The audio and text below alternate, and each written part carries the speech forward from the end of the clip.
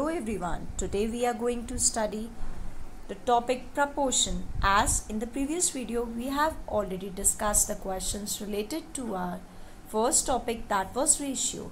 Now here we will be starting with the concept of proportion.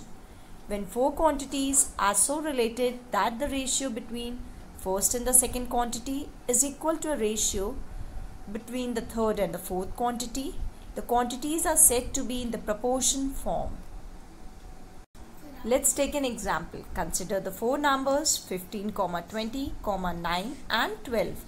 First, we'll take out the ratio of first and the second one. 15 is to 20. 15 upon 20. 5 3s are 5 4s are 3 is to 4. Then 9 and 12 ratio will be 3 is to 4. 3 3s are 9. 3 4s are 12. So, first and second and third and fourth both are in same. So, they are in proportion. 15 is to 20. Is to proportion 9 is to 12. The middle one which I have highlighted is showing you the proportion symbol.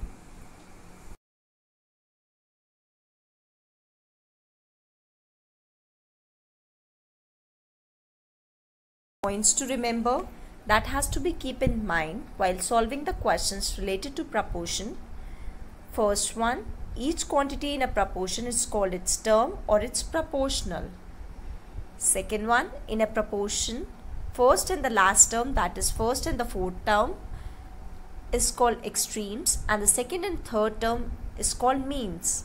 This point will become clear with the help of a third one.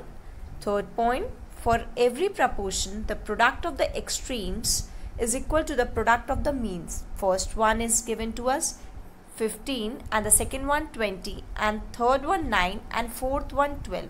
15 is to 20 proportion, 9 is to 12. So as per our rule, first and the last term will be an extreme. First 15 into 12 is equals to 180, that is the value of extreme. And the second and the third one will give you the mean. 20 into 9, 180. Both are giving you the same value. So, the product of extremes is equal to a product of means. In the next lecture, we will be starting with the questions related to proportions. Till then, stay connected. Thank you for watching.